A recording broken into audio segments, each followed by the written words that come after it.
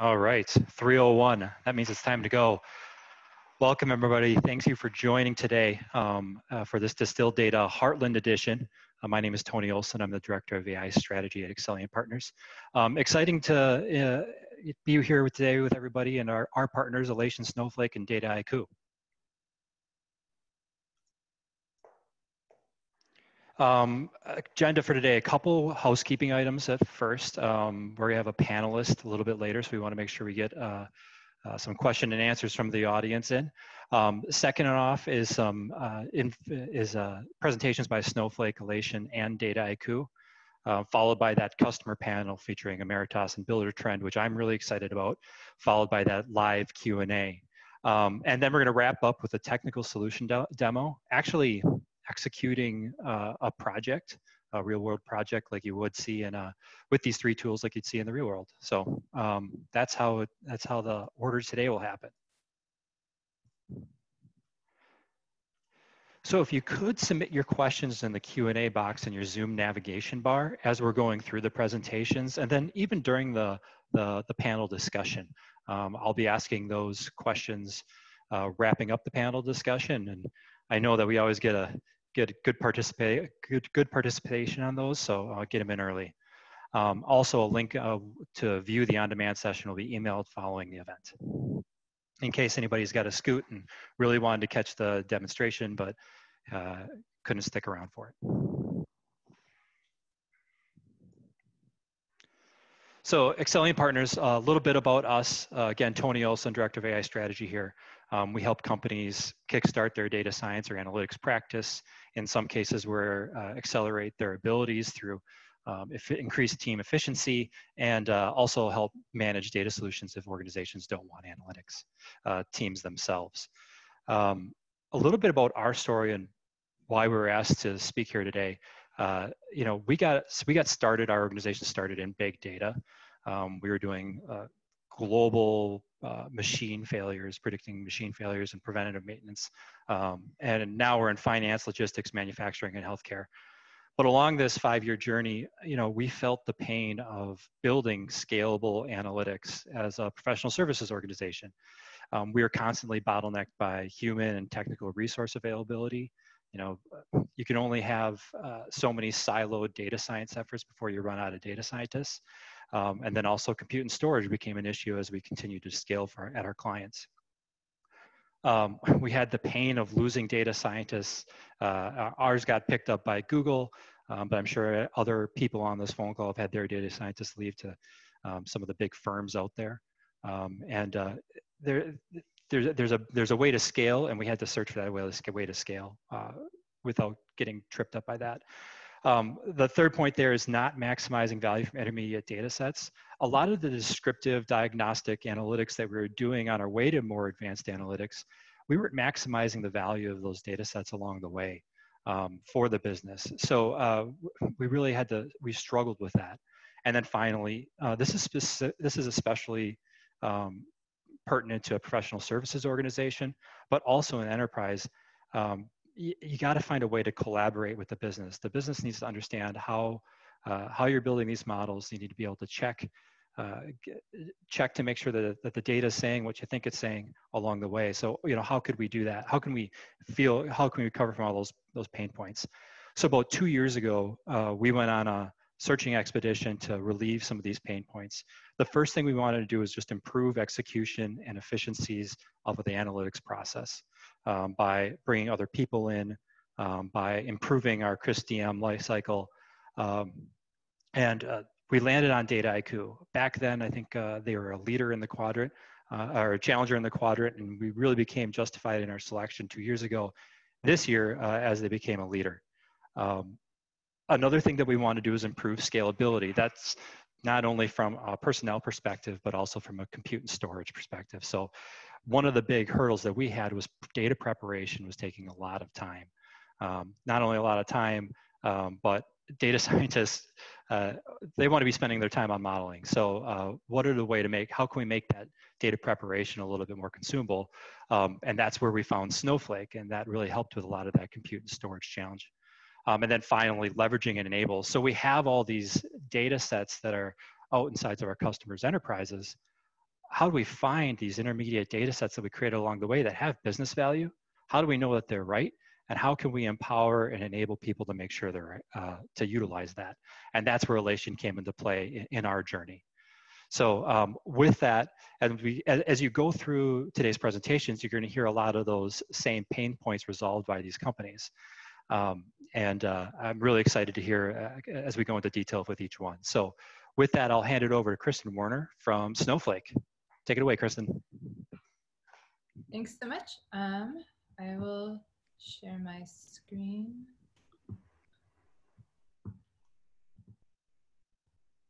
All right, share and present. Cool. Can someone give me a quick check that it's working on your end? You're good. Looks good. Thank you so much. Okay, great.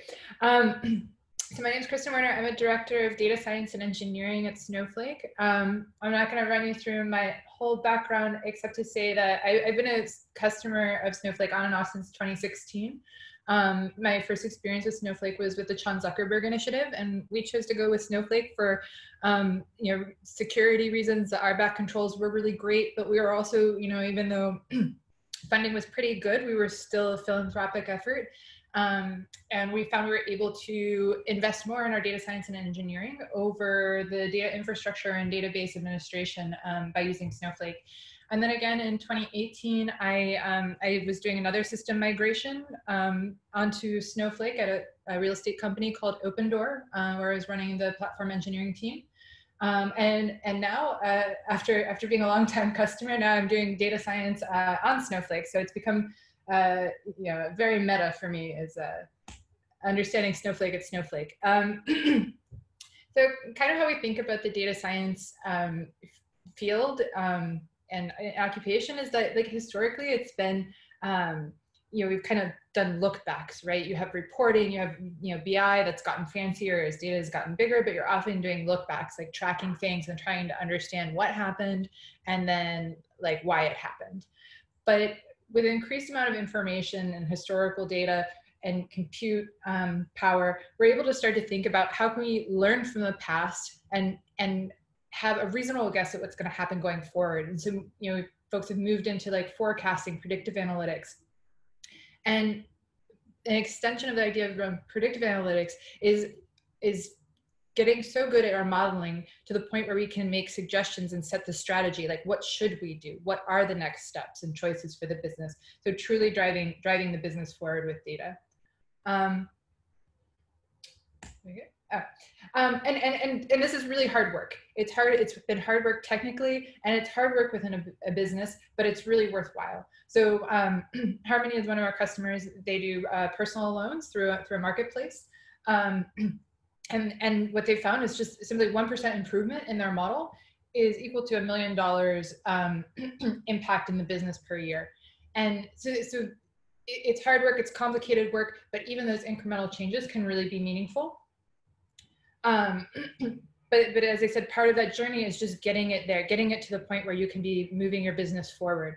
So the way we think about, and these two quotes sort of, we found just demonstrate that sort of idea is that, like, there's a lot of work being done, but how do you get this last mile of data science to impact your business? And so how we think about this at Snowflake is how can we get you to that point faster? So what we've built is a database. That's really what Snowflake is. And it's a place where you can bring all of your data together. So if you're dealing with a data lake or a data warehouse, or you're bringing in third-party data, we have mechanisms to do all of this. And I'll talk a little bit more about those in a subsequent slide. And then using the compute power and this auto scaling of your warehouse that we achieve through the separation of compute and storage, we can make your data preparation more efficient. And this is for whoever you're preparing your data for. 80% of the work in machine learning, or depending who you ask, 80% or more is data preparation. But that data prep is also common to your BI, business intelligence dashboards, or your finance reporting or whatever. All of that work is the same, and we can bring it in one place and scale it with our architecture. And then we have an extensive partner ecosystem. So we're really excited to talk with Dataiku and Alation today about this, where we can, once we get that data to your machine learning tooling and data science tooling faster, that's really how we want to help accelerate the data science at your company. And so the very basis, just to take a step back of how the founding principles of Snowflake is that what we do is we mount virtual warehouses on top of any cloud provider, so GCP, AWS, Azure, wherever you're at. And then we optimize the ability and auto scale your warehouse to the current needs when you need them by separating the compute and storage across machines. But the company's 7 years old now, a little more than 5 years general availability. And we started to take the next step of like, how can we think about supporting workloads that actually lead to business value? Like the data warehouse is great. I think customers are seeing what I saw at Sean Zuckerberg Initiative, which is if we take care of a lot of the warehouse tuning and everything for you, how can we help that next step and commodify that next step to business value? So we kind of think of these different workloads like the storage piece, how you're storing data like data warehouse, the applications you can build on top of Snowflake, data exchange, how can you pull in other data seamlessly and with the schemas already managed for you. But what I'm going to talk about today is kind of the support we're releasing right now for data engineering and your data science workloads. So we think of this in sort of 6 steps, and for the data scientists and engineers on the call, you probably know these steps pretty well, and you know that they can be interchanged. They're very iterative, and it takes a while to really, for any given problem you're addressing, to really solidify how this pipeline looks for that given set of data. It's all built on top of the features that I just talked about that are inherent to Snowflake at its core. And so how we think about the different steps is to collect the data. We support structured, semi-structured data, so you can bring in all the JSON you want. We'll auto-partition it. You can also use data sharing in our data marketplace. So I do a lot of work in the go-to-market space. We do a lot of account enrichment. So we have a number of vendors that share data with us, and through data shares, and so we get instant updates. So we can as soon as we learn about a new account, we can go shop it around through our data exchange, and we can make sure that we have the most accurate information about that account. So our salespeople have the most information that we can possibly provide them with when they go out into the field. And we have a number of vendors on the data sharing in the data sharing space. That just happens to be something that I think a lot about on the day-to-day. Once you bring all your data into one place, then we give you tools to kind of explore the different data sets you have. So we have a tool called Snowsight. We will be announcing more about that at our virtual summit in a few weeks. June 2nd is the day, where you can, it's very lightweight visualization, like gives you an idea of, what's the distribution of values across your columns and rows, and it allows you to do schema browsing, pin schemas, so you can make sure that whatever you've just brought in looks the size and shape and quality that you expect it to have. Similarly, for things that maybe you have access to in the cloud but have not imported to the warehouse, but you just want to check them out, you can also query cloud storage without actually loading that in to make sure you have what you want before you start working on feature engineering or transformation. We support SQL-based transformations through 2 tools called Streams and Tasks. They can work together. They work together really beautifully. They can also work independently. So Streams is like change data capture. Did your data change in some way? Did you delete, update, insert, etc.? And tasks are sort of a lightweight orchestration of table transformations. So from one SQL script to another till you get to your target table. You can do all this development in your own sandbox, so without duplicating data. So this is our 0 copy cloning feature. And like I said, we try to make this as accessible as possible, making it all, starting in this space with all SQL-based transform.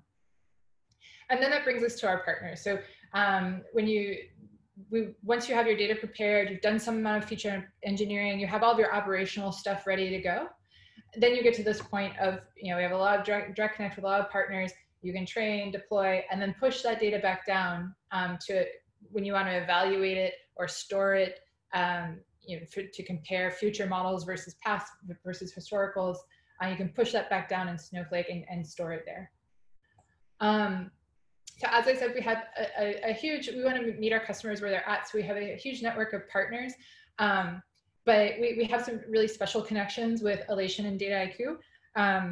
So we're really excited to talk with them today.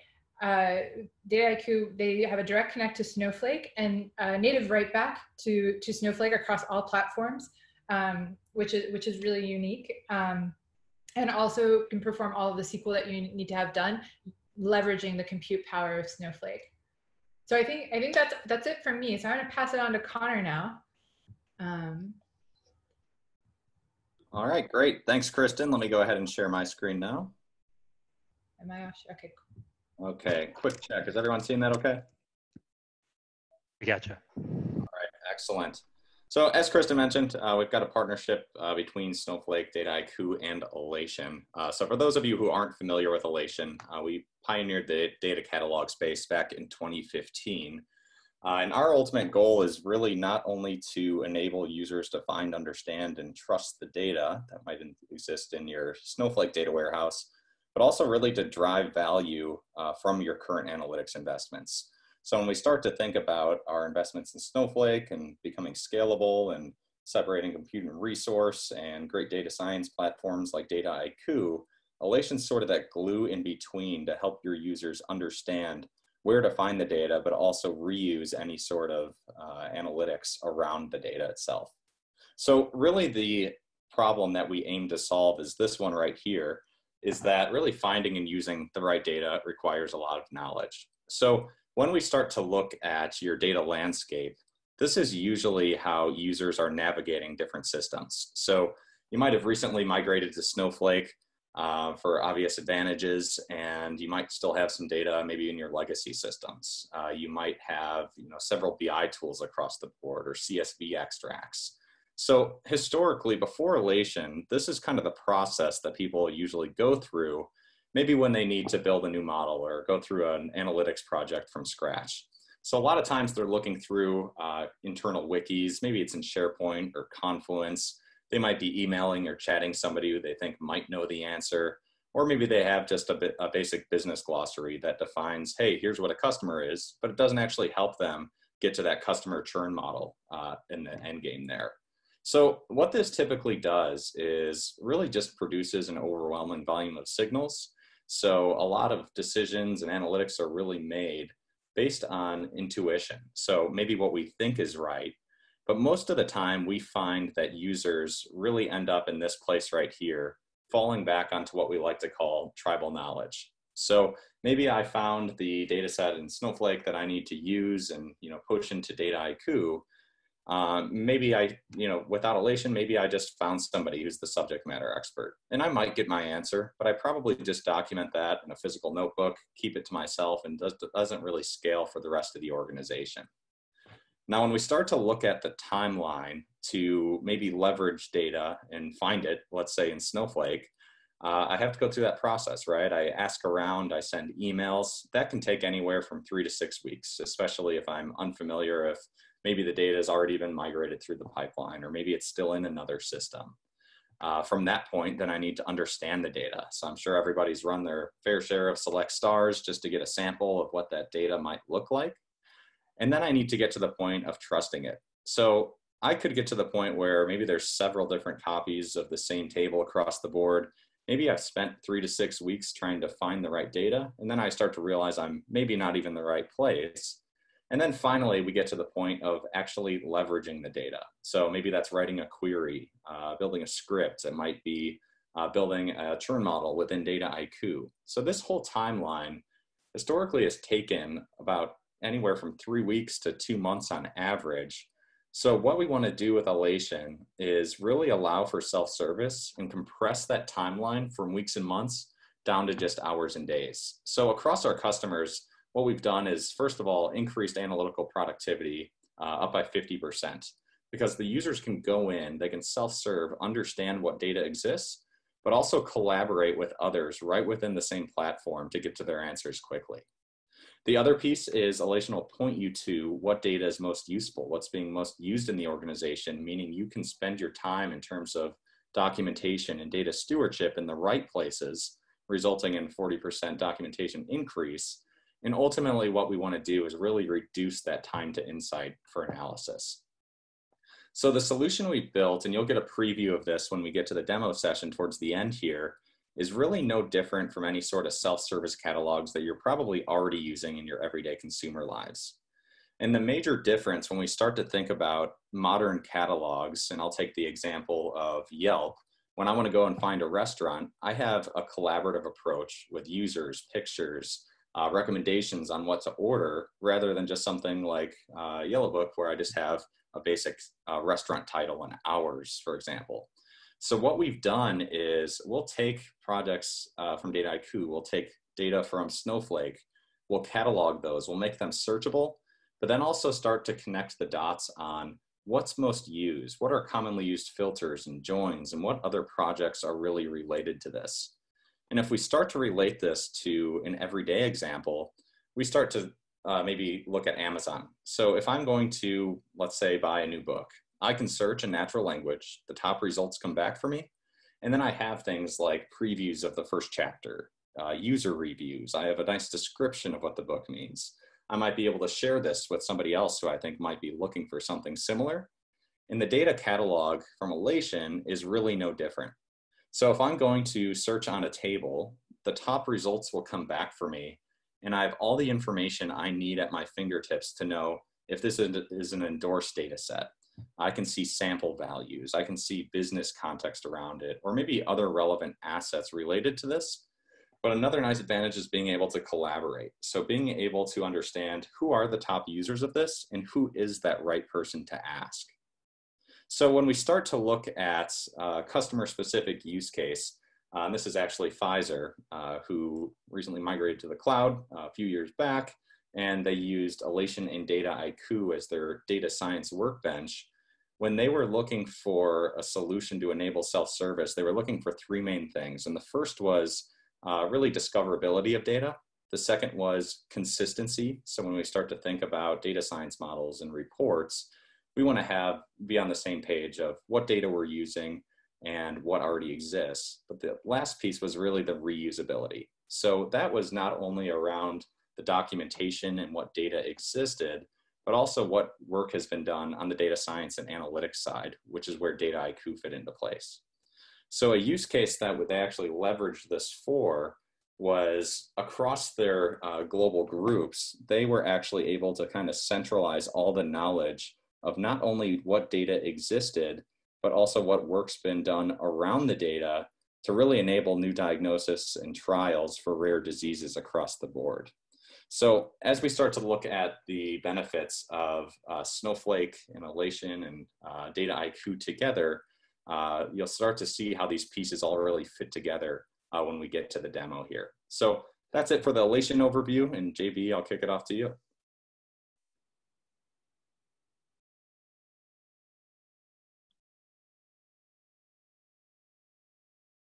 All right, thanks, Connor.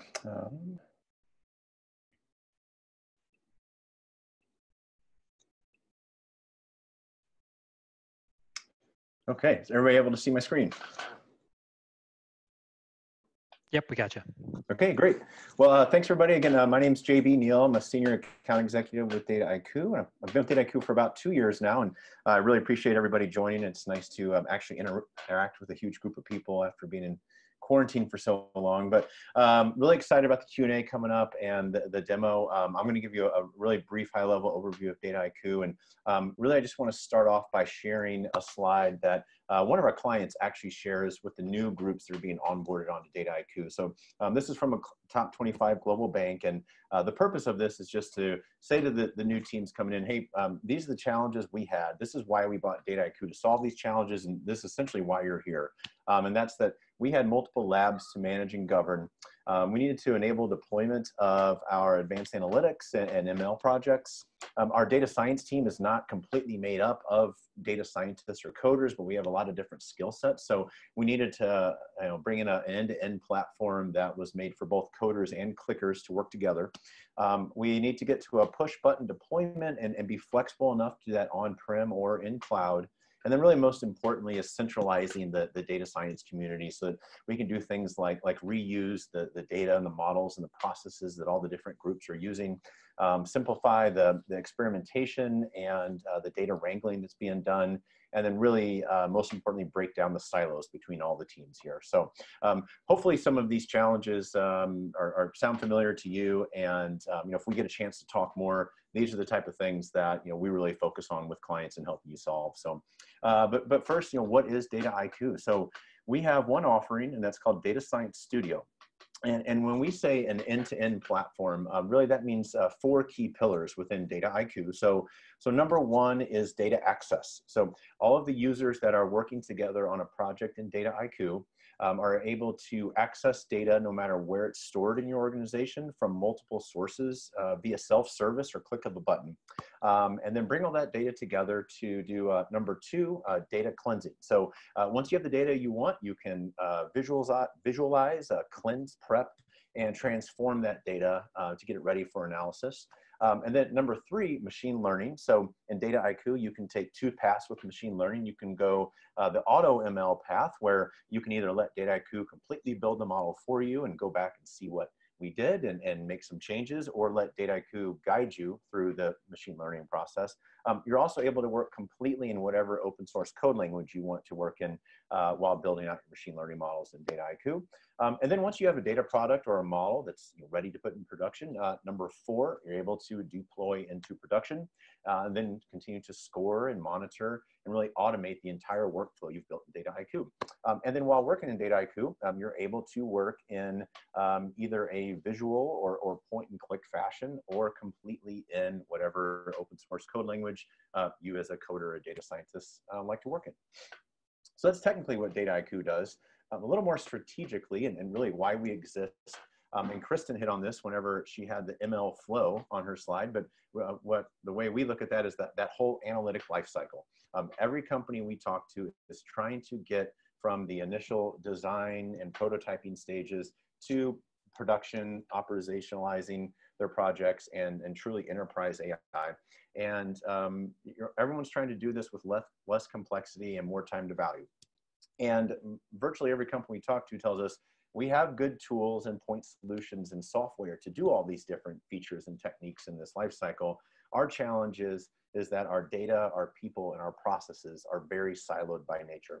And so that's really why Dataiku exists and what we do. We take that silo and those walls down between all the different people working on projects in your organization. And really that becomes twofold, where you have one centralized platform, Dataiku, where you can do all the different features and techniques and capabilities that you need to access data, prep and cleanse data, build models, deploy them in production, monitor those models. That's all happening in one place. But really, most importantly, we make Dataiku so that all of the critical people in your organization that need to contribute to your analytics projects can work in a way that best suits their skill sets. So data analysts, business analysts, data engineers, data scientists, IT leadership, everyone's able to work in one place, communicate and collaborate. And that's really where we see the biggest gains in that analytic life cycle. And we end up having clients come back to us and tell us things like, our model validation group used to take 8 weeks to go through the modeling process and get a model in production. Now it takes less than 2. Our risk model used to take almost 3 months to build from scratch and put in production. And even then the data was outdated. Now we can build that all in scratch in 1 day, and we have the absolute most up-to-date data. We had a global team working on a part standardization process where we had teams in India, and the US, and Europe. And that was a 9-month project for us. In Dataiku, in a POC, by the way, we were able to do that in 2 weeks, and with one part found a $20 million delta. So these are the really big, impactful projects that we at Dataiku tackle. And really, we do that by focusing on that entire analytic life cycle and bringing all of those key people into the fold to help with these projects. So now a little bit about how Dataiku fits into your ecosystem. So we are built as a very lightweight orchestration platform. And what I mean by that is we don't care what kind of programming or coding language you want to use. We didn't build our own. We let you as data scientists and coders come to the table with R, Python, SQL, whatever big data flavors, whatever versions of those languages you want to use. You can use that all in Dataiku on projects. We don't care where your data lives today or where it lives tomorrow. So most companies we talk to are undergoing some sort of transformation where they're sunsetting legacy databases or EDWs or moving to cloud. more oftentimes than not, Snowflake is involved in that. So that's why we have such a heavy partnership with Snowflake. But your analytics and data science teams don't have to worry about that data moving around. Dataiku will always point to where that data lives. So we're a nice bridge between current and future state. We fit right into your ecosystem in terms of your data cataloging and enterprise BI platforms. And then we're always maximizing the most up-to-date technologies and features around DevOps and machine learning libraries if your company's wanting to take advantage of Kubernetes or TensorFlow, wherever that be. So Dataiku is always just kind of that orchestration layer sitting on top of your whole tech stack within your organization. And then just a little bit about Dataiku background-wise. We're about an 8-year-old company. We were actually founded in Paris, France, but we moved our headquarters to New York City in 2017. Up to this point, through our third round of funding, we've raised about 150 million, had a recent cool investment from Google's investment arm, Capital G. And we have around 300 customers worldwide. We are certainly not a industry-specific company. So we found that the complexity in that analytic lifecycle and kind of the siloed natures of organizations is very consistent in all industries. And that's why we have so many clients that are some of the biggest and most innovative in all of the industries worldwide. And as Tony pointed out at the beginning, we're very proud to announce that we were listed as a leader in the AI and ML Gartner Magic Quadrant 2020. And then, before I pass it off for the Q&A, just wanted to share an example of one of our largest clients. So GE came to us and said, hey, we're trying to become more of a business-led analytics organization and really empower our business to do more with data innovation. And our challenge is we can do that in pockets, but how do we scale that out to the entire organization? So they created the self-service data team. And I would encourage you, you'll have access to these white papers, but this team created a great white paper that documents how GE Aviation specifically transformed from a siloed organization to completely self-service, where the business is really driving innovation there. And we co-authored this with them, and Dataiku and Alation are really the foundation for this. And today they have thousands of users and data products in production, approaching 1,000 automated projects, and these use cases are being used across virtually every group within GE Aviation. So hopefully that gives you a little bit of sense of Dataiku and where we fit in. And with that, Tony, I'll pass it back to you. Thank you. Great, thanks, JB.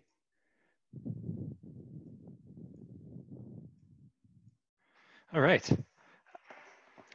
With that, I would like to introduce to the table Lorenzo Ball Jr., Vice President of Data and Analytics at Emeritus, Preston Badir, Data Strategist at Buildertrend, and then Kristen Warner, Data Scientist at Snowflake, who we've heard from so for this panel discussion.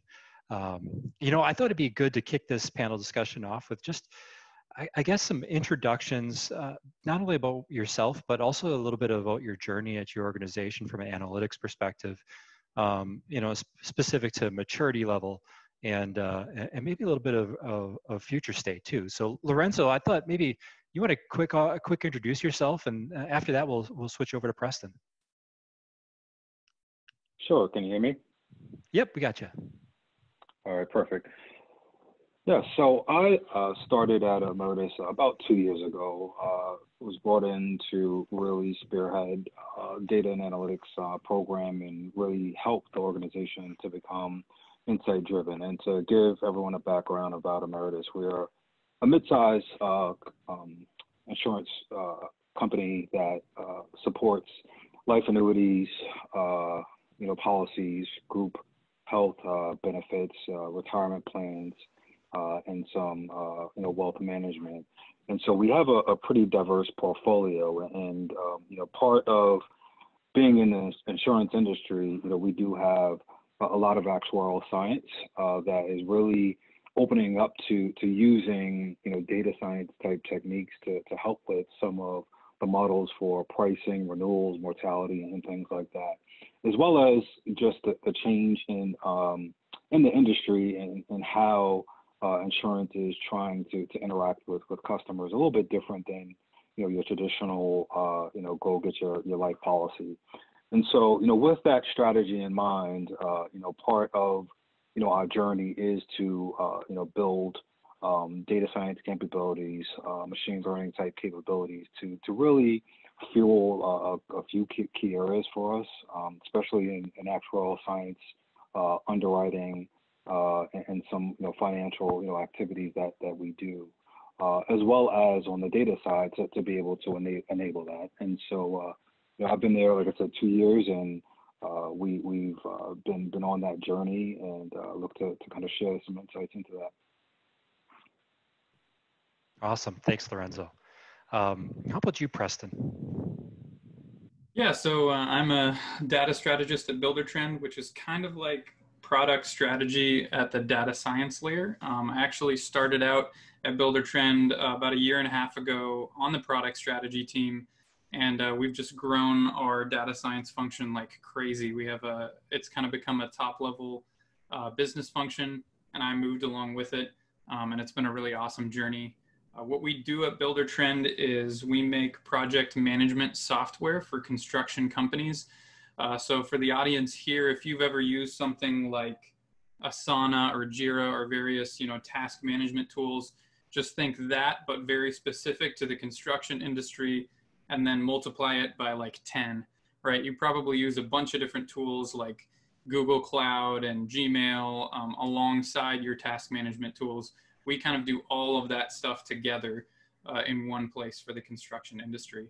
And as far as our kind of data science maturity, it's super new for us. Honestly, we just kind of started doing data science about 1 year before I joined Buildertrend, but it's just been moving incredibly fast. We've grown from 2 people to close to 12 now, I believe. And now we're kind of just focused on going from setting the ground level insights for every different department and just giving everyone the data and exposing things that they need to know, to just getting everything to level 2 and really modeling and scoring and kind of all of the next generation insights that a lot of companies are probably already doing, that we're kind of launching for the first time and just seeing huge impacts for across the business. It's a lot of fun. That's awesome. Great. So Kristen, I know that you already introduced yourself. I'm wondering if you can discuss a little bit about your past experiences and your experiences with Snowflake now, specific to centralization of data assets, and maybe how key, or maybe some of the hurdles along with that you've experienced, specific to your past. Yeah. So I've seen like many iterations of data teams, and I've grown a few myself at this point. I think there are a few things that I've learned. One is that you want to have you want to define metrics in one place. And this is something that I really like at Snowflake. We have the opportunity to champion that. Is that you don't have many people calculating revenue, right? Like how we calculate revenue may change based on pricing, billing, whatever, or how do we think about daily active users? I want the person that works on daily active users the most. I want them to define that, and I don't want to redefine it. And every time they change it, I want to inherit that into my tables. So I think creating that discipline around like single source of truth for metrics is really important. And then that naturally dictates centralized data resources. That doesn't mean your team necessarily has to be centralized. In some organizations, that doesn't work well at the beginning, right? Sometimes when that happens, if you centralize too much, you end up trying to cover way more breadth in the business than you're capable of doing a good job at. Something that like our team has been, has been very lean, and what I continuously communicate to them as well as our business stakeholders is that I am interested in completing projects well and not doing half projects all over the place. because if we do half of a project, or we do some work but only do it, you know, half-heartedly, we're not providing that. That to me is no value to the business. What I want to do is complete things, you know, in a focused way, and generate the demand to hire more data scientists who can be equally as focused. But as an organization grows, I think it's really nice to have to start to at least create you know, a data culture that even if you are federated across organizations, that you're able to align on career expectations, you know, quality standards of code, and how you're going to organize your warehouse holistically. Does that kind of get at your question? That's exactly it. Yeah, I appreciate that. You know, you brought up two things, just metrics, and then also, you know, if I could take that to the next step, is priorities. And you know, at least though I've seen this with my clients, is that there's usually never a shortage of use cases. So Lorenzo, you know, going off of what Kristen said with metrics, and then maybe adding in priorities, how do you navigate that that backlog of all the work that likely needs to get done, and how do you prioritize that inside of your organization? Yeah, I think that's an age-old question in this space, right? I don't think there's a shortage of demand, but you know, from an analytic perspective, you know, we are at Emeritus just starting off on that journey to an extent. You know, we do have a handful of data scientists, you know, in our organization, and we are looking to you know, build it. Well, one, we're building it in my organization, and then looking to grow it. And so just to go back to what Kristen said really quickly, you know, I'm a believer as well that I think, you know, as at least for my space, you know, being an enterprise organization, I do look to have and grow data science capabilities within the functions of the business, and, you know, my team be able to support you know, those data scientists and their needs. So may that be around, you know, model management, methodology around, you know, certain, you know, sort of, you know, models that are developed, the efficacy of, you know, those models, as well as, you know, auditing and performance. But, you know, I do think that, you know, being closer to, you know, the function definitely provides a lot more value than I can see, you know, in my organization. And so we try to at least, you know, build that type of culture, because it also helps the business learn how to use analytics in a better way. And so as we go back to your question around priority, you know, I think that, you know, as I work with those partners and grow that skill, I'm able to, at the very least, work on the priorities that they request in a federated fashion. And so typically my organization should get, you know, some of maybe the harder challenges that may need, you know, the more engineering or more ops, you know, to be able to help support to develop and deploy, and, you know, leaving any other sort of research or analysis, you know, within the business. But typically, you know, how we rate and move things up and down, you know, the backlog, it is on value. So, you know, as an example, you know, we use a methodology to determine the value, and that is, in summary, you know, just the amount of time it may take to build a model, the type of data that's required if we have it or not, you know, the skill set, you know, that's required, and then ultimately the return to the business. So, as an example, you know, one of the things we were looking hard at is claims. You know, claims for you know, any part of our business is a huge expense, and especially given, you know, this time, you know, given you know, the pandemic, it's like how do we be able to understand what our potential claims, you know, may be, and you know, how do we use certain techniques and models to be able to forecast and plan for, you know, that outlay that may, you know, increase. And so if we can show, you know, what's being done now today compared to what a model can prove in return for us, there's some significant savings that's possible there. And so once you put, you know, a dollar amount, it also helps it to be easier to justify it, you know, being prioritized and worked on immediately. Yeah, that's a great point. You know, that dollar amount really, that really usually turns some heads, right? Um, uh, Actually, just something out to the audience right now. Make sure you get your Q&A or your questions into the Zoom. We'll be shifting over to audience Q&A here in a couple minutes. Preston, you mentioned that you've grown from 2 to 12, that team. Can you describe some of those scalability challenges you had, and maybe your biggest lesson learned as you grew? Yeah, I mean, first and foremost, hiring is really hard, right? And we have the privilege of working at one of the best places to work probably in the world. We just got a Inc. award for being one of the best places to work, and we won 2 years in a row best place to work for our city in Omaha.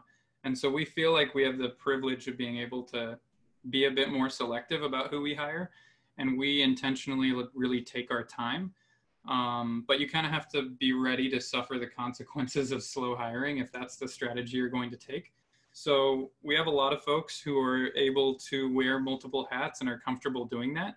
And a lot of that happens, as we wait to find the right person. So for us, honestly, there was a big kind of gap between when we decided, hey, we really need to grow this team, and when that growth kind of took place. And it really was sudden, just kind of by coincidence. We found the right people for a couple of different roles right around the same time. So it was pretty wild. We were kind of stretched pretty thin for a while, and then we had the issue of suddenly scaling and needing to onboard a bunch of folks at once. So I would say our problems were a little bit unique in that sense. It wasn't a very linear way to scale, but really, common issues, stuff around documentation and how do you properly onboard someone when you don't have great documentation around where data lives and how it gets there and what calculations you use for what. So more than anything, I think it was a lesson in making sure that our team was just communicating really, really well and taking a lot of good notes on gaps that we have and need to solve before we scale more. Yeah, absolutely. Those are all challenges I think a lot of people can relate to. Kristen, so a lot of data science is utilizing external data sources to enrich and enhance experiments. So I'm curious, with you moving to Snowflake and your recent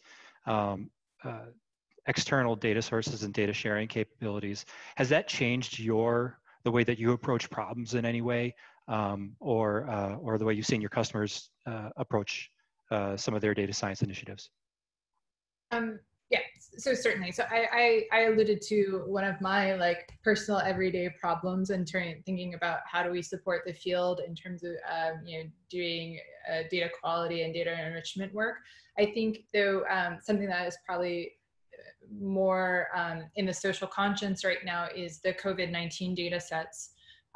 So the state of California, like many healthcare companies, have been leveraging the same. We've consolidated a lot of information around COVID-19 in our data exchange, so that folks can just access everything in there. Everyone's accessing the same information. You don't have to pay multiple people or try to figure out how to get access to it. If you want to do reporting or submit your data into there and share it with other people instantly, I think that's been very powerful, in this kind of uncertain time. But it has very practical, ongoing applications. So a little bit more about what we do in terms of account enrichment is that you get a lot of information in Salesforce, and most of our customers use Salesforce as well, and for folks in the field to monitor their motions, and they'll input or bring in an account ID from somewhere, and data sharing, because it's instant access, that we can always update those accounts. We can do account hierarchies. We can do cleanup. So, there's all sorts of duplicates, junk accounts, self-service accounts. How do we know the self-service accounts belong to, an existing customer or an existing opportunity or something like that?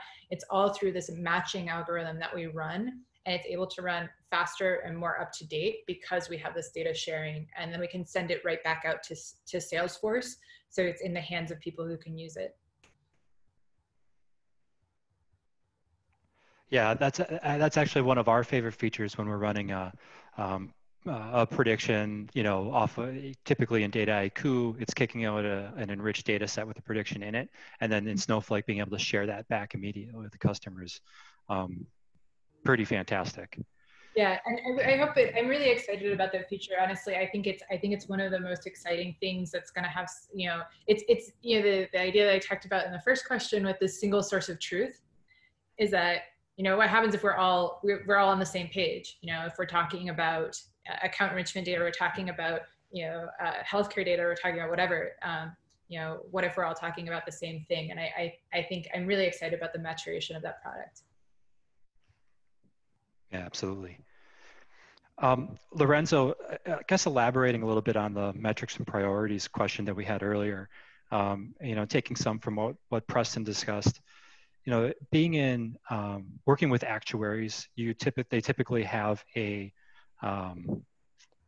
pretty good handle on a lot of the different science, and probably a lot of interest in advancing analytics in your organization. But what roadblocks have you seen in implementing data science and advanced analytics, and how have you mitigated them at Emeritus? Good question. I don't know if I quite mitigated them quite yet, quite honestly. But they, I think it's twofold. One, University of Nebraska has one, if not the top actuary science program in the nation, right? So, it's definitely top 5. And, they do a really good job of training, their students and having them, perform pretty well. And so, we get, I would say like a cohort every year, into Emeritus. And one challenge that the chief actuary and I discuss is, they're coming out of school knowing R and Python, and our traditional technology stack, as well as our models, aren't necessarily built on that. And so, they are seeing a trend and a change of how you use data and build, models for, for a number of things. And so, I do think they are a lot more open than years past, and being able to use some of the techniques and algorithms that you can do within data science than your traditional actuary, activities. So that's one. Two, I think, part of what they were doing before was, long-term projections, and using, really specific techniques to kind of determine, just say mortality as an example, or morbidity. And, I think now that you have the ability to scale out data, for really, unlimited size, right? You can do a lot more techniques to information.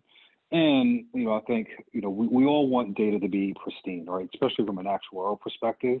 But if you can begin, using estimation techniques for some of your models, and have the compute to run, various, variations of those estimates, the conversation changes for them. And so, part of the journey that, we built was trying to build out, more of a modern data architecture where, you are getting that additional compute, and you have, kind of elastic compute and unlimited storage to be able to do things that they.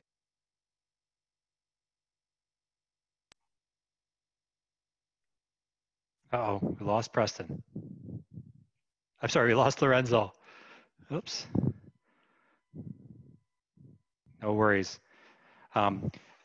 Lorenzo, if you hop back on, please do let me know. There we go. Yeah, we got you. Yep.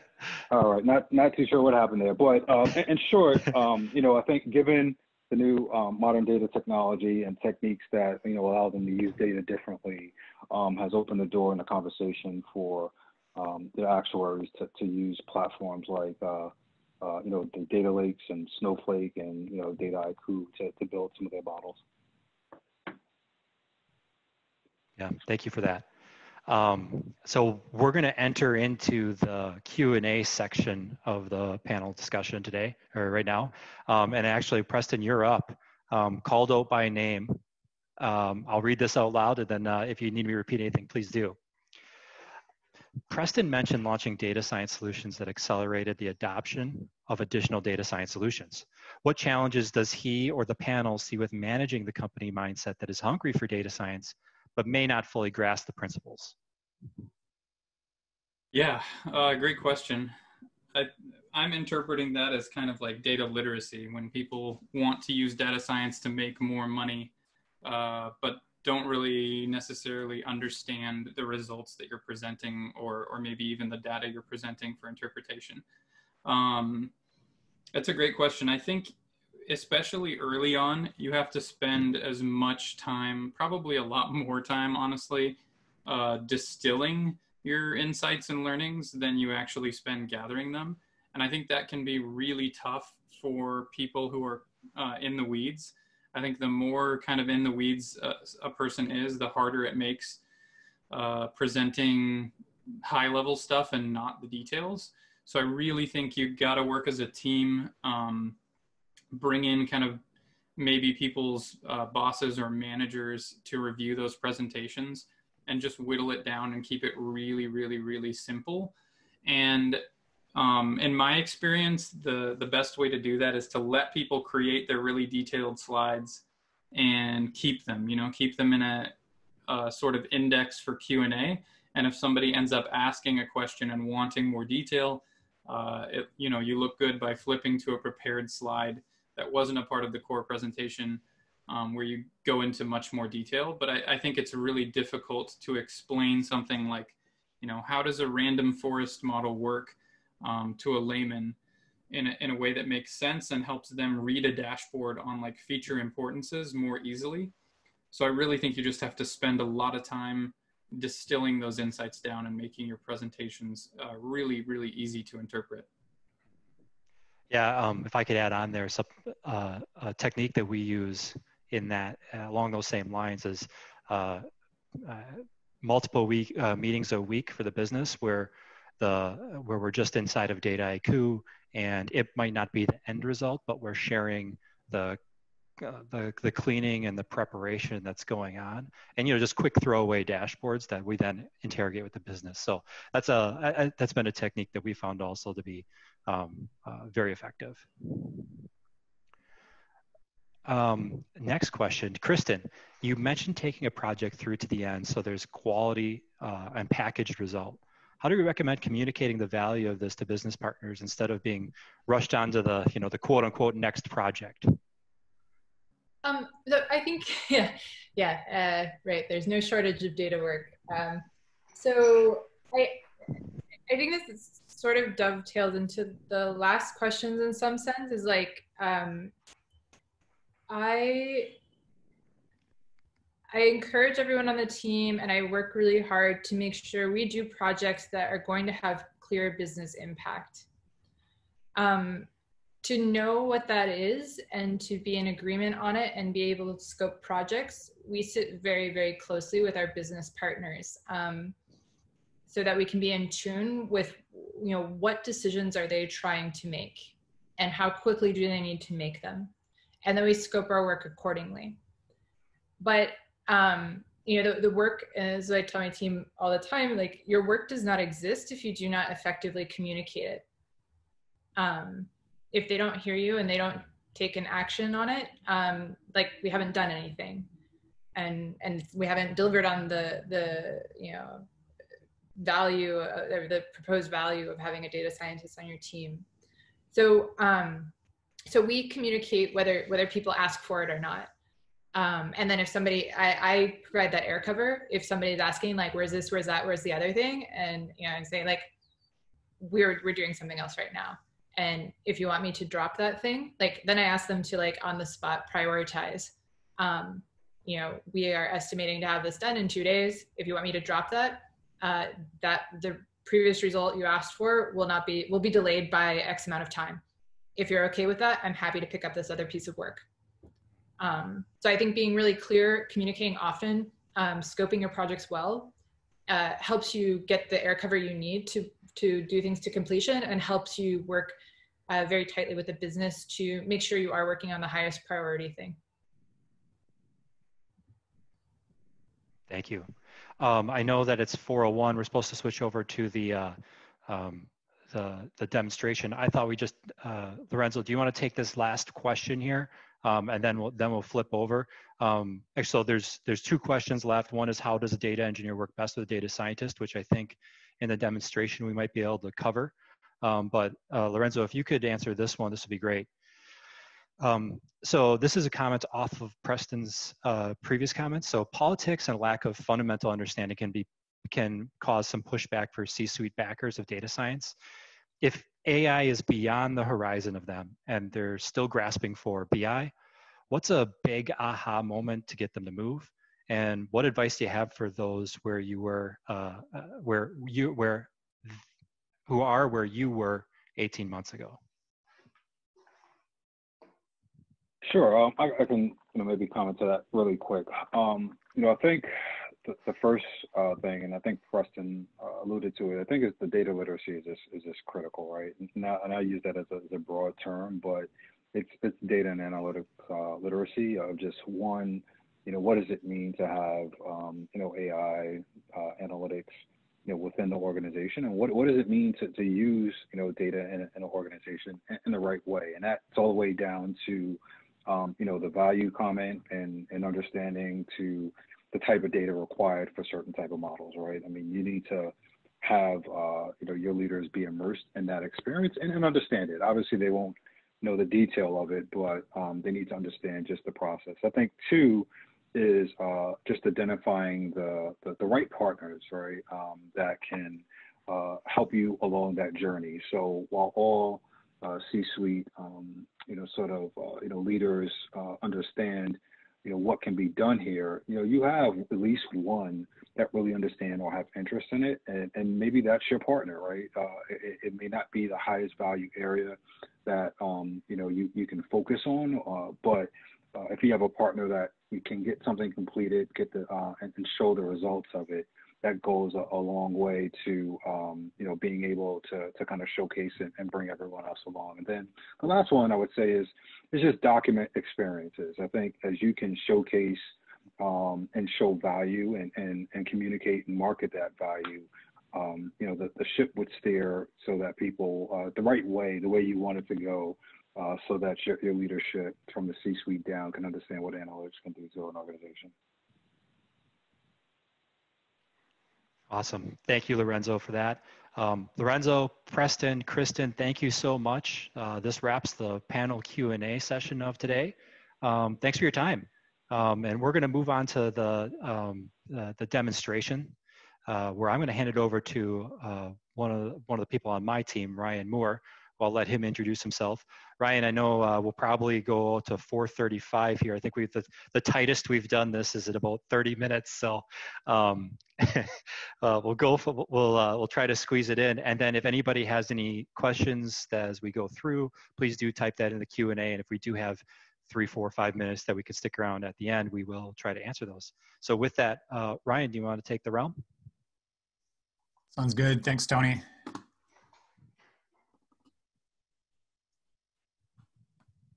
My screen showing okay? We got you. Terrific. All right, as Tony mentioned, my name is Ryan Moore. I'm the Director of AI Solutions at Excelion Partners. And Tony told the story a little bit about how we went through some data science challenges as we moved from being an IoT organization, collecting tremendous amounts of big data and really establishing a data science practice. And I got the opportunity during that transition to evaluate a lot of the products on the market and really kind of greenfield put together a best of breed architecture and look at what are the best of breed products that are available and how can they work together. So I've had a lot of opportunity to work hands-on with many products on the market, but in particular, Dataiku, Snowflake, and Alation, which is really where we landed because we felt it really was the best combination to facilitate data science efforts. So I'm going to walk through a project today where we are going to be playing the role of a data scientist at a telecom company that provides cell phone plans to customers. And one of the kind of background we've heard as a data scientist through that tribal knowledge that Connor mentioned earlier, that there's historical and there's current operations data from our customers. Those are like phone plans and usage information, as well as another data source that has customer service data that we've obtained from our customer service team that has information about problems people are having that they're calling in about, as well as when those customers maybe have left our organization from a historical standpoint. So the goal we've heard from our business is that we want to be able to predict customers that are going to leave our service before they do. So we're going to look at our current customers and try to predict which ones are at risk of leaving because maybe they're showing patterns or usage patterns that would indicate that they're at high risk of leaving our service. I should say as well, to reiterate what Tony said, I'll be moving really quickly to get through in about 30 minutes, but if anyone does have any questions, please feel free to toss them in the Q&A, and we can stick around at the end and answer anything that I don't get to. The first step that we'll take in this project is to import a data set. We mentioned that two data sets that we have available. One is operational data and one is customer service data. And something that we will talk a lot about is breaking down of silos. I know JB talked about the breaking down of different silos, and really one of the first pieces of siloing in data science is that siloing of knowledge of information, right? So we know we have data somewhere. We might have information about our operations, but where is it? And that's something that Alation can help us with in being that catalog. So with an easy search, English search, I can type in churn operations to do a search of the data that we have cataloged and the sources that we've cataloged in our organization, and see that we have a table that does supply that customer service plan and usage data that we are looking for. And we can see that it's even been endorsed by a user. So we do get some validation. And like Connor had mentioned from the Alation team, that if we do not have the ability to get these types of endorsements and this ease of access, we might end up looking for a week to find a specific data source. And once we start using it, we might go another week before we find out that it's actually outdated and no longer the best source of data. So this ability from Alation to point us in the right direction quickly is exceptionally important, as well as to collaborate with other users, maybe ask questions about this source of data so we can get down the right path quickly. So I'm going to go ahead and select that data source. So this shows the integration between Dataiku and Alation. So with Alation, we were able to navigate to that source. And now with Dataiku, we are going to point to the table that exists within Snowflake.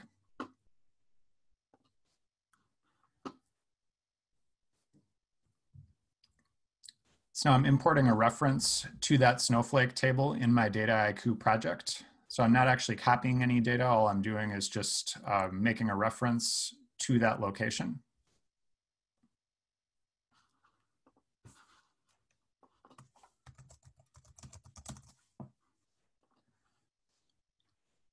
And you can see that Dataiku is allowing us to preview our data before we officially link to it and create a data set.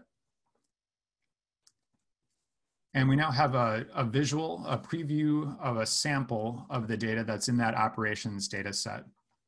And again, down the path of breaking down data silos, with access to this type of visualization tool that allows us to access the data, not only us as a member of the data science team as a data scientist, but also data analysts and what we like to call the citizen data scientists are able to access the same data set as part of the same project. And with a couple of clicks, do visual analysis of the data to understand, the distribution, what, in this case, like the daytime minutes, what is the average daytime minutes that our customers are using on their cell plans? What does that distribution look like? And easy to take this information, communicate it back to the business, and get feedback almost immediately to make sure that we, again, have the right data source and it is in a state that will be beneficial for us in this project.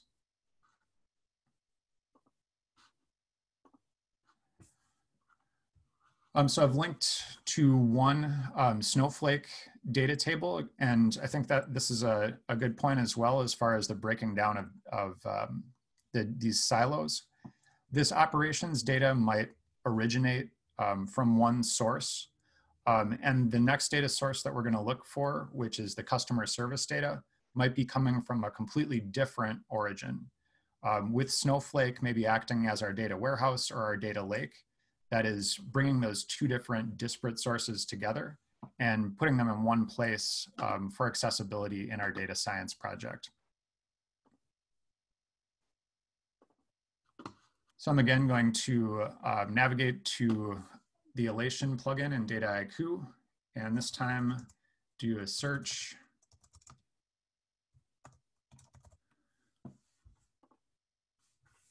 For the data that may have the customer churn information that we are looking for.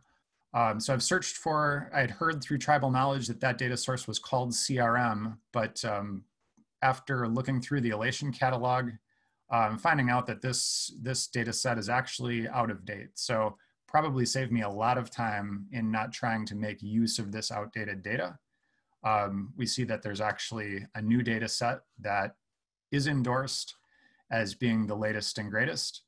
And if we want to ask more questions, we also have information like who's the steward of this data, who's the top users. So if we want to validate that this really is the best set, we can go contact those users and very quickly understand a lot more about the data.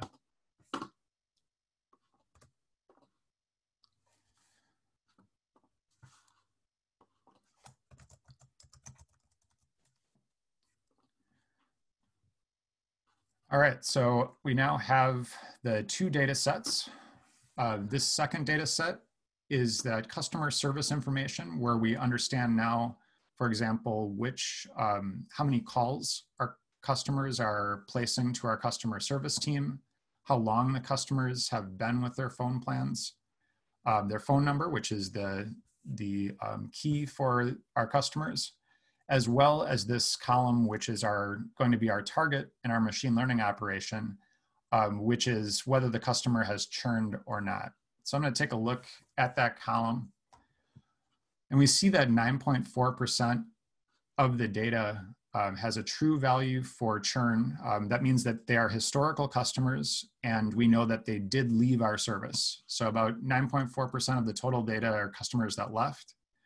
We have 55% of the records here that are also historical data where the customer did not leave our service. And we have another 35% where we don't have a value for churn because they're current customers, and these are the customers that we want to do the prediction on.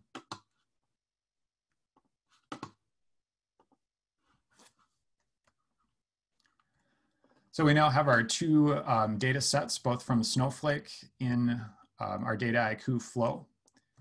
I'm going to select both of those data sets. And another one of the benefits of utilizing a tool like Dataiku in the sense of those breaking down of data silos and the collaboration, allowing different types of team members to work together, is the idea of visual recipes. So data scientists or data engineers might write a lot of preparation and the joins that we're about to do in either Python or R or SQL. But of course, that limits the number of users that can make those progressions as we move forward in our project. But with visual recipes, we can bring those two data sets together, join those two data sets together, all visually. And I can say that even as a data scientist or as an engineer, that visual recipes are a lot easier to follow than even looking back at your own code sometimes. So here we can see that Dataiku suggested that we join these two data sets together based on the phone number, which happened to be the correct key to join on. And we can then select all of the columns that we want to be joined together into this new data set we are creating. Another one of the key points here as far as the integration between Dataiku and Snowflake is the idea of the distribution of the processing in these preparation steps. So we're dealing with a very small data set. I believe it's about 5,000 rows. But if we were dealing with 5 million rows, understanding where we were going to do this join or do preparation from a computation standpoint becomes a big issue. We might start a preparation process that takes hours or takes a weekend to finish. And if that does not work as expected, we're going to have a lot of delay in the throughput of our data science team. So what Dataiku does, it gives us the opportunity to either pull that data locally onto our Dataiku server and do the join on the server, or to generate a query, and in this case, send that query to Snowflake and let Snowflake's compute layer do that join, which it is highly optimized to do, and we can push off that compute. So if we had 5 or 10 different people all using this Dataiku server, we would not need to worry as much about some user kicking off compute heavy processes that might bog down that server. Instead, we're pushing that compute into the database and taking advantage of that distributed processing.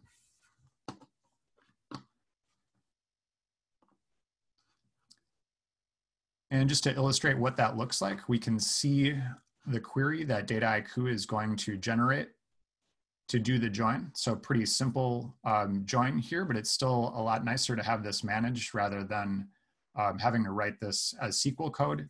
But at the same time, if we did want to write the SQL code, if we weren't happy with the join that was created, we could also convert this into a SQL recipe in Dataiku.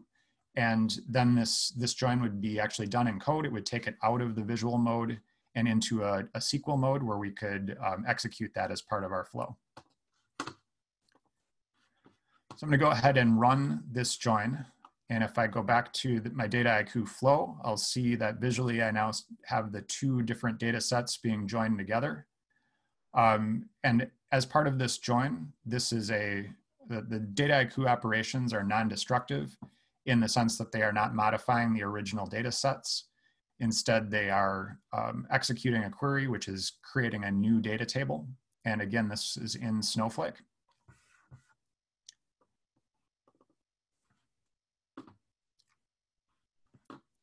So if we take a look at our new data table, we'll now see that we have, for example, the churn information in the same row and the customer service calls all in the same row as our operations information, like the number of daytime minutes, evening minutes that these customers were using their plans.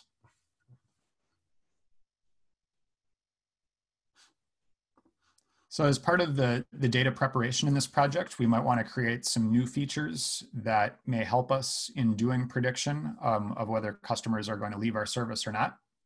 So I'm going to select that data set we just generated and create what's called a preparation step.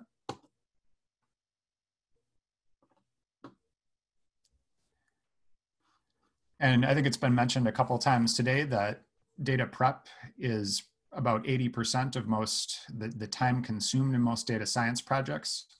And again, being able to distribute some of that work instead of needing to be done all by data scientists or all by data engineers, instead being able to distribute that to citizen data scientists who maybe understand at a very high level the details of the data sets that we're working with, but maybe don't understand how to write the code to do the preparation. Having the ability to do this in a visual manner makes the team much more effective as a whole, we've found. So maybe we want to create a new feature in our data set, and we want to call it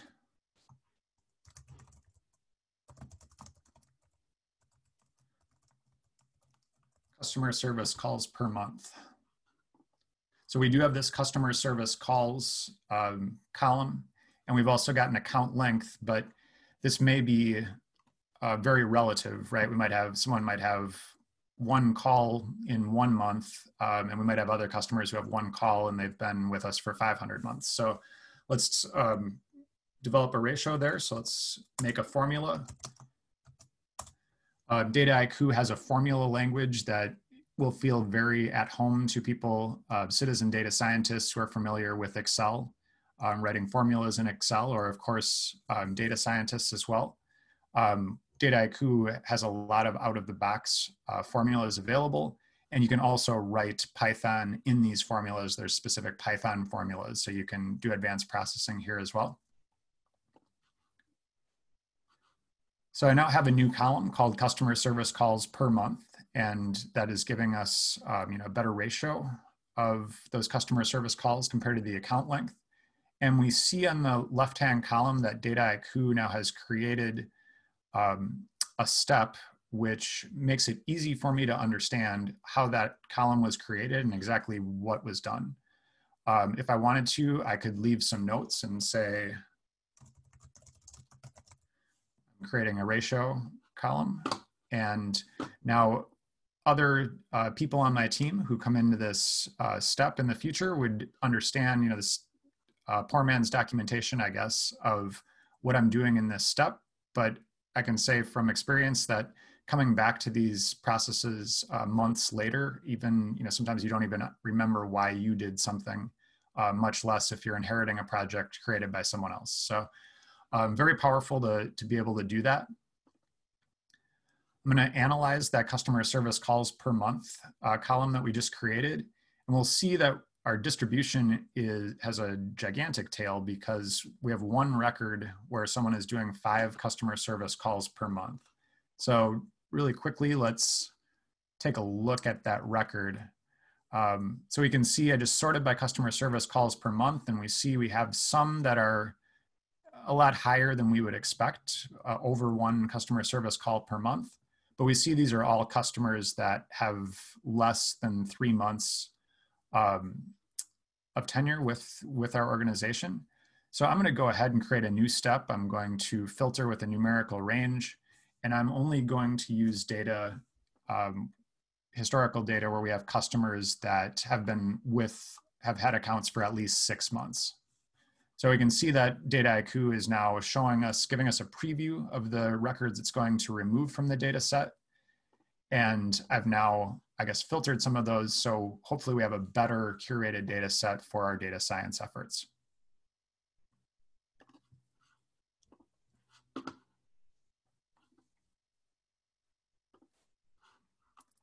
And again, after running that prep step, we will now have a new Snowflake table.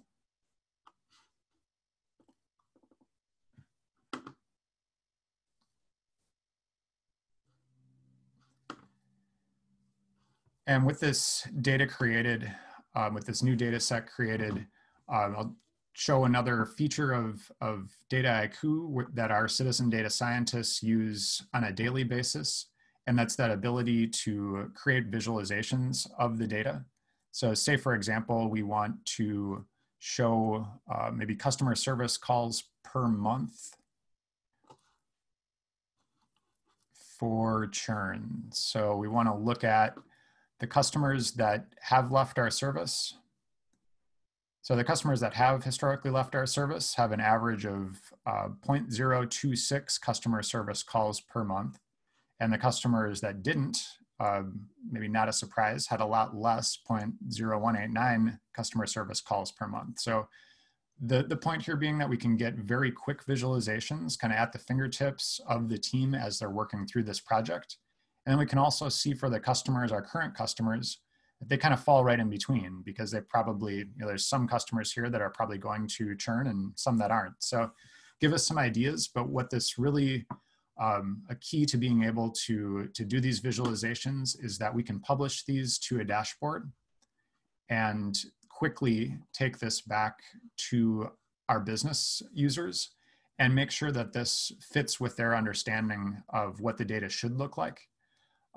So that way, if in case we are prepping something wrong, or maybe that idea to drop out the customers with less than 6 months, we can figure that out very quickly and iterate and regenerate data sets before we do our training.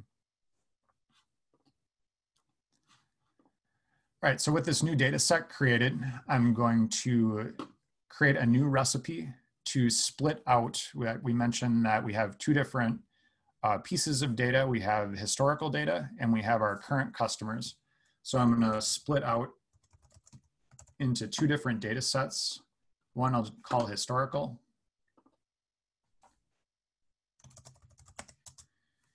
And another current. So I'm going to create two new Snowflake data tables. And now I'm going to define a filter. I'm going to say that anytime that churn is defined, we're going to send those records into our historical data because we already know whether they left or not. And everything else is going to go into that current data set. And again, this is running in SQL. So Dataiku is generating a query that is going to be executed by Snowflake. So that data is never going to move back and forth between our Dataiku server and the Snowflake data warehouse. It's really just going to be a query that is executed by Snowflake, and a new table schema will be created upon execution.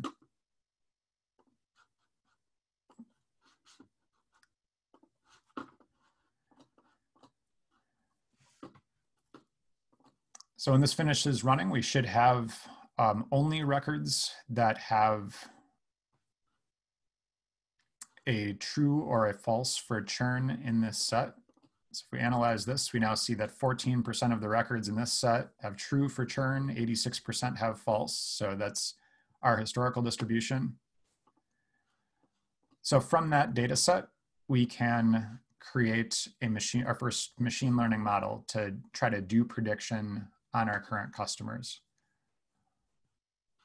So Dataiku, as mentioned earlier, gives us the ability to write machine learning models in code using R or Python, but they also have AutoML tools that allow us to, like Dataiku will create the model for us visually, but still give us the ability to translate that model back into code if that's our preference as we move forward.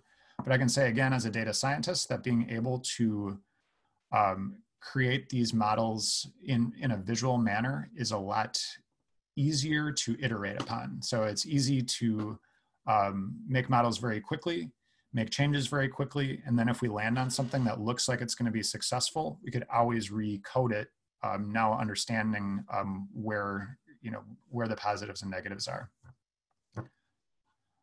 So I won't go through all the details of this visual interface, but we can see that 14% of our data customers did churn. We're able to pick out which features we want to utilize in the creation of our model.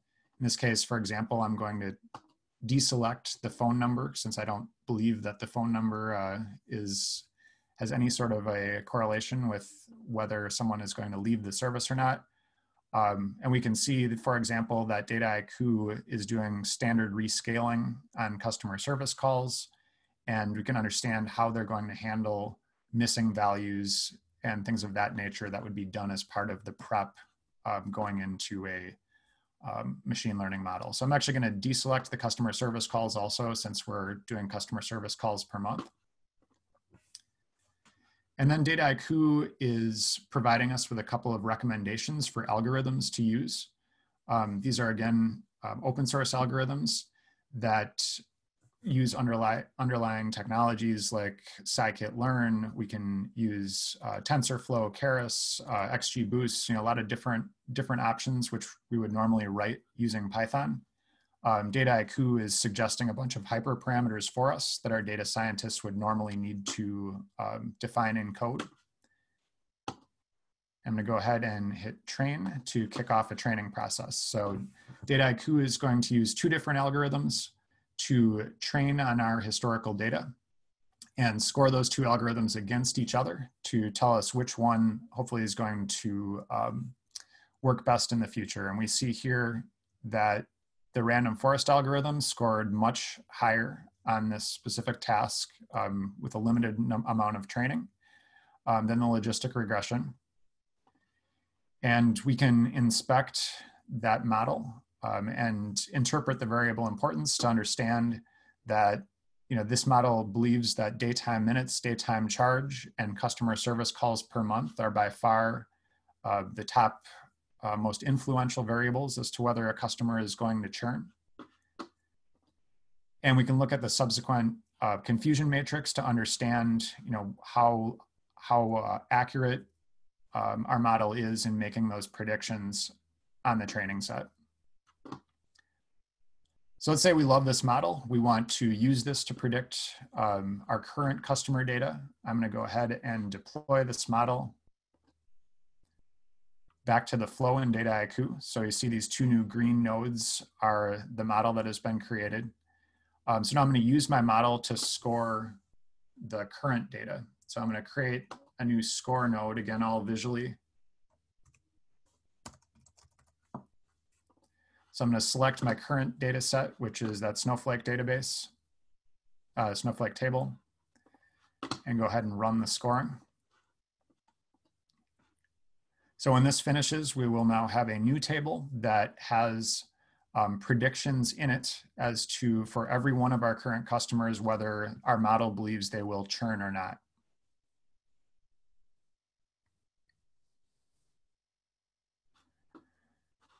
So we see again, this data set has nothing in the churn column because these were all of the current customers.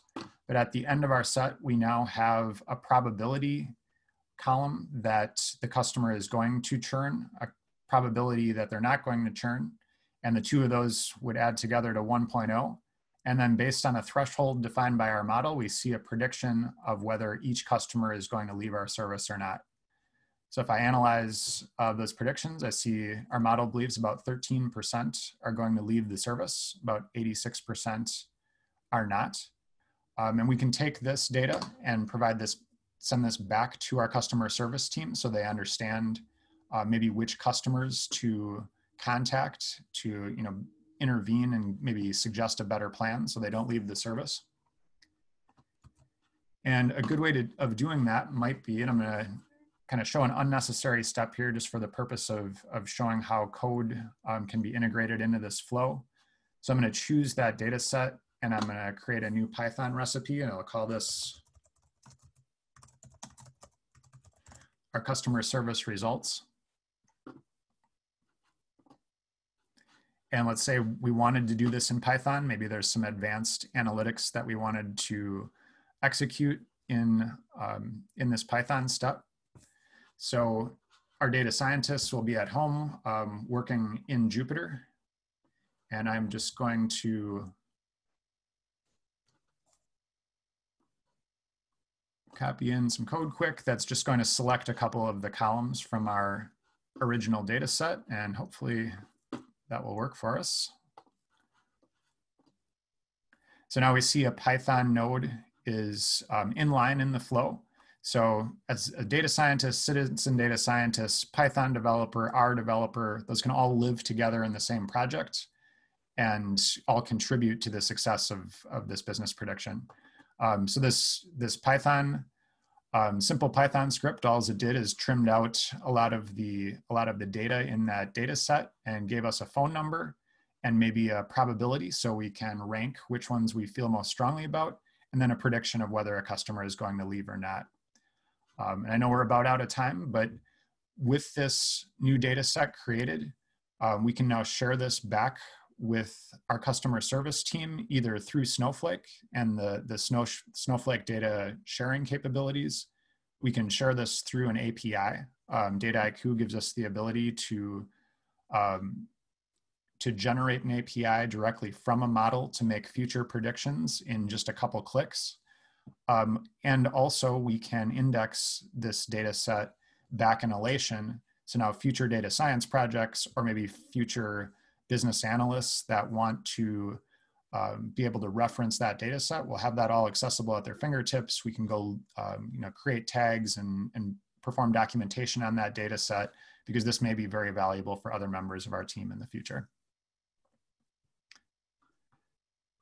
And I think I'm about 30 seconds over, so I will hand it back to you, Tony. Great job, Ryan. Thanks for that. It doesn't look like any additional questions came in. I'll give it 20 seconds here. I actually have a question for you, Ryan. You're showing the dashboarding. Something that I don't think we talked about was the processing of the dashboards inside of the utilizing Snowflake compute for that. Maybe while we, and I want to put you on the spot, but maybe while we wait for the any Q&A to come through, you want to show that real quick? Yeah, absolutely. So we had created a chart, and again, this is a small data set. So where the data for this chart is computed is somewhat trivial. It could be done on the Dataiku server, but if we're dealing with big aggregations and large data sets, we may want that aggregation to be done in a different engine like Snowflake or a Spark. So with Dataiku, we're able to also push that processing in database. So send that off to Snowflake. And I can say I've been part of projects where just dashboards have taken servers to their knees when we have mass amounts of data and we want to do a presentation. Being able to push that off into an excellent compute engine that's scalable like Snowflake is exceptionally valuable. So I can select in database, and now the computation of this chart takes place in Snowflake, and the results just display within Dataiku. So it gives us a lot more flexibility from that computation perspective. Excellent, thank you. Well, it doesn't look like there's any other questions that came through. So with that, I wanted to thank everybody for joining this Distilled Data Heartland, and have a great, fantastic day, and hope to talk with you all soon.